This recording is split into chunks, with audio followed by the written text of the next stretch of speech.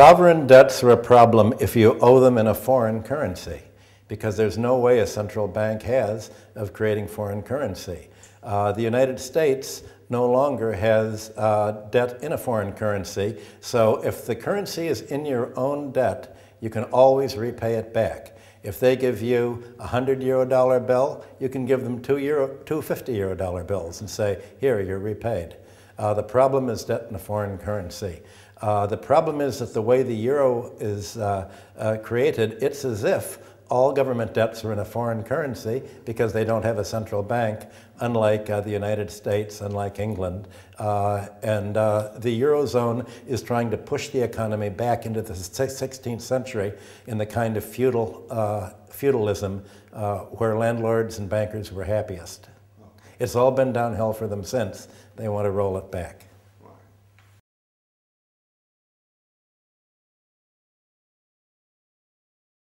You can trust them to lie, of course. The job of a politician is to deliver his voters to his campaign backers. And you can trust him to do whatever his campaign backers and the people who pay him tell him to do.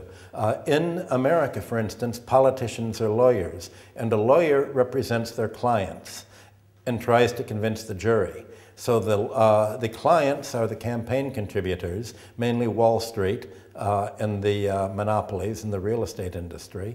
And the constituency to be delivered are the people who voted for the politician. So the clever politicians, whether it's Tony Blair or Obama, are people who can say, promise change and then do exactly the opposite and then get reelected. That's talent.